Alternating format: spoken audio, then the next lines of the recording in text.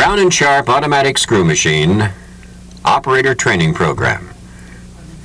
Lesson number 6, Lead and Cross-Slide Cam Replacement. As an operator, you will be responsible for mounting the turret and cross-slide cams. This television training tape will give you the information you need to perform these tasks.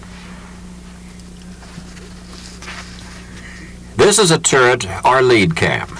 A roller passing over these surfaces causes the turret to move in and out during the machining cycle. This is the approach portion. The tool moves quickly toward the rotating bar stock during this portion of the cam. This is low point. The tool is about to cut into the bar of stock. Actual machining occurs during the feed portion on the cam. At high point or dwell, the tools are allowed to finish their cut before they are withdrawn and index occurs.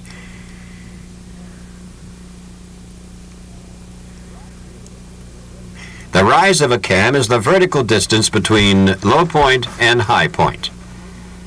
This is the locating hole. It enables you to locate the cam properly on the camshaft. The layout sheet contains information about the sequence of events involved in producing one part. The lead cam may be stamped with these operations at the point on the cam at which they are to occur. The timing of each cutting operation can be seen. The cam circle is divided up into 100 segments. The locating hole is always the 0 point or starting point. Each operation is indicated in 1/100ths of cam rotation.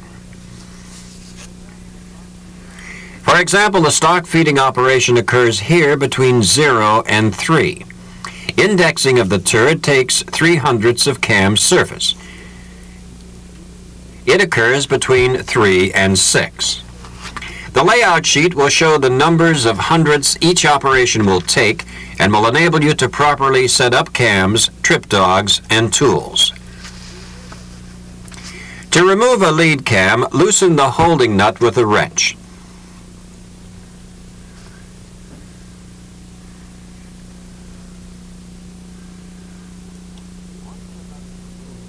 Once the nut is removed, use a lever to raise the cam roller from the cam. The cam can now be removed.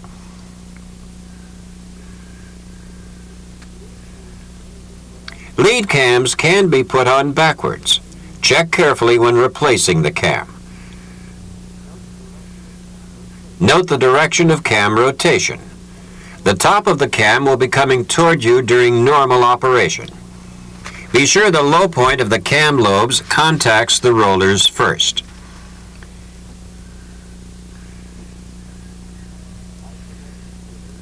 Tighten the nut securely once the cam has been replaced. Your layout sheet may indicate the distance the turret should be from the spindle at the high point of one operation. In this example, the turret should be adjusted to be 5 1/8 inches from the spindle when the cam roller is at the top of the first stop lobe.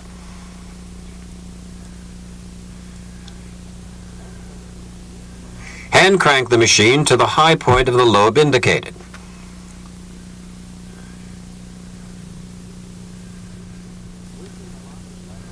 Loosen the locking nut on the turret slide adjusting screw. Adjust the screw for the correct dimension.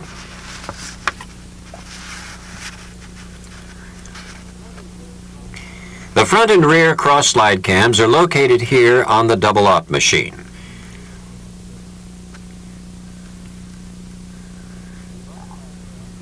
The cross-slide cams for the number 2 model machine are located here. The vertical slide cams are mounted here. This is the cross-slide adjusting nut. The purpose of the cross-slide adjusting nut is to set the depth to which the tool will feed into the bar stock. This is the positive stop screw. The purpose of the positive stop screw is to provide tension on the cross-slide operating mechanism to ensure the slide always stops at exactly the same point in each cutting stroke.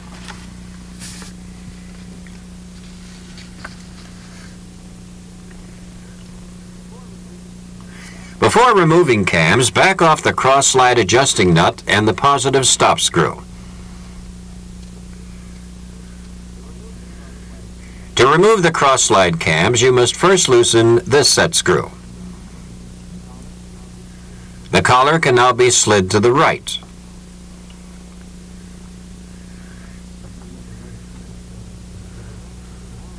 With a wrench, you can now loosen the locking nut and remove the spacer.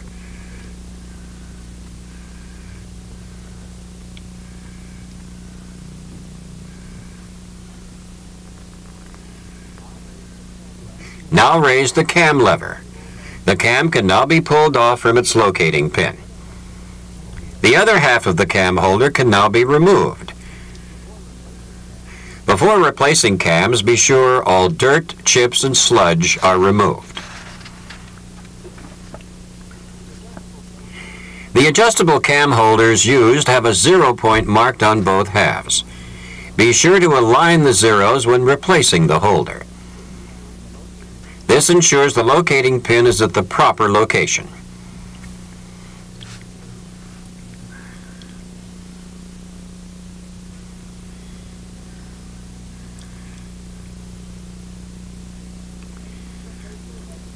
The spacer has a key which must be aligned with the keyway on the shaft when replacing it.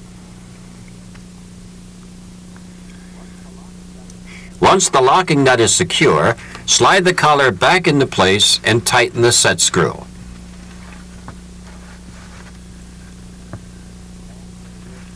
Cams for the rear cross slide should be marked.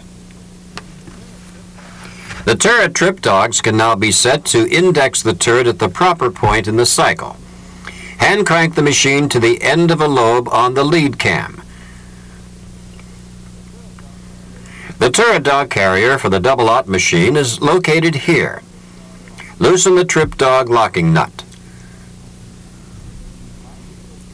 Slide the trip dog in the slot until it contacts the trip lever.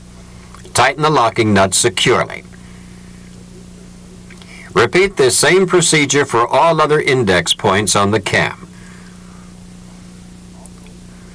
Alternate between both sides of the dog carrier. The stock feed trip dog carrier is located here. If your setup is using a turret-mounted stock stop, there will be a lobe on the lead cam for the stock feed portion of the cycle. Hand crank the machine so the roller is on the top of this lobe. Now set the trip dog to cause the feed out to occur.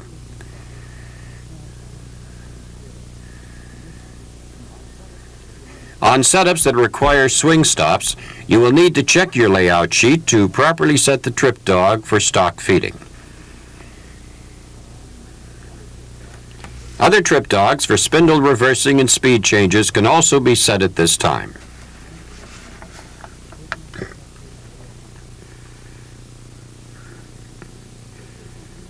This completes your tape on the lead and cross slide cam replacement.